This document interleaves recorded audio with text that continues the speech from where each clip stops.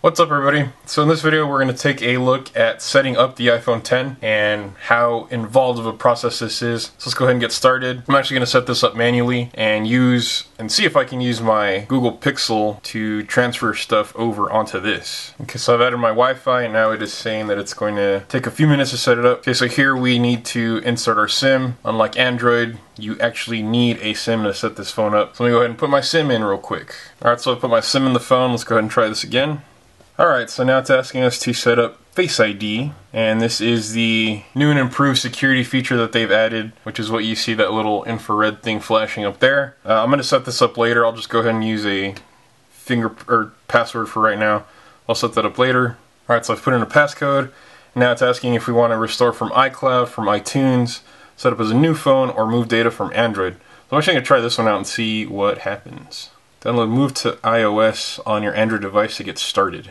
Alright, so I have the app installed on my Pixel 2 XL. Go ahead and select Move Data from Android and continue. Here's our code. I think they need to be on the same Wi-Fi network, but we'll see. So 531-688. Just make sure. Oh, so I guess it did work. So for this to work, it looks like they need to be on the same Wi-Fi network, so just keep that in mind. Okay, so it looks like it's waiting for Pixel 2 XL. So I'm actually just going to transfer. I use Google Photos, so I'm not going to do that. And I'm going to transfer my account and my messages, so let's hit next.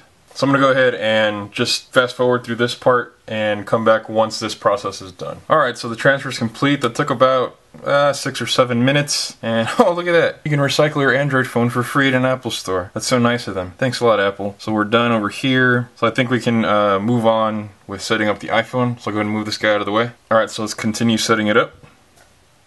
Alright, so I put in my Apple ID and password, and now it says it's updating my iCloud settings. Alright, more legal mumbo jumbo from Apple. Go ahead and agree. So Express settings is just set it up right away and jump into it. I'm going to go ahead and do customize settings. So location services, if you want to be able to use maps or find your iPhone features, go ahead and enable this. This is if you want to set up Apple Pay. I'm going to do this later in the wallet app itself. So go ahead and do setup later. Keep passwords and credit information safe and secure in iCloud Keychain. This is another thing you can use if you want. I don't use this, so I'm going to go ahead and say don't use iCloud Keychain. Siri, if you want to go ahead and get Siri set up, you can do that right here. I'm going to set this up later too. Let's get it. I just want to get into the phone. iPhone Analytics. If you want to share data with Apple about your phone's performance and whatnot, you can do that. I'm going to say no. So True Tone is the display, uses the sensors up here to adjust the colors based on your environment. If you want to do this now, you can do that, or you can do it later in display and brightness settings. I'll go ahead and just hit continue and let it do its thing. Go home, swipe up from the bottom edge at any time to return home. And then to switch between apps, swipe up and pause to go to the app switcher. So continue.